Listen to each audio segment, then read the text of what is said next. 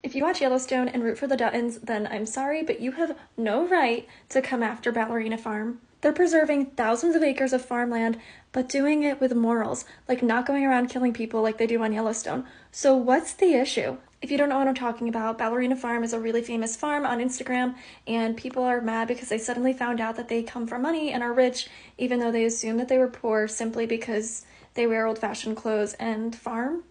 So people are mad and are pretty much saying that they're doing poverty cosplay, but why can wealth only look like private jets and yachts and these massive beachfront mansions?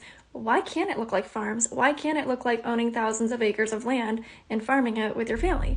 Now, I don't know how much land they have, but it's a lot. And if you've ever looked up real estate online, especially real estate in Utah, then you should already know that they've got money, because to buy that much land is expensive. So yeah, starting up a farm right now is unattainable for a lot of people, but does that mean that Ballerina Farm should feel guilty about having the ability to do that with their generational wealth?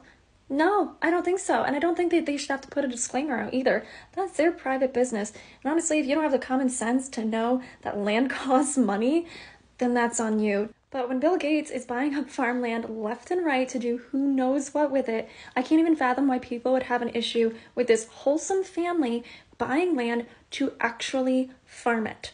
We're all watching Yellowstone right now and seeing how family farms are struggling to hold on to their land and end up just selling their land to commercial developers for the big check, which is understandable, but it's sad. The land then gets turned into apartments, townhomes, stores, airports. And once that happens, that land is not farmable anymore. It's gone. Nobody's gonna buy property that a mall is on and bulldoze it to then farm the land. Like, it's just not gonna happen. Once the land is gone, it's gone. So really, we should be grateful for this family that is able to afford to buy this land and is actually preserving it as farmland instead of selling it piece by piece for maximum profit to developers. It's not just that family farms are dwindling, but once they sell that land to developers, the chance for someone else to farm that land is also gone, usually for forever.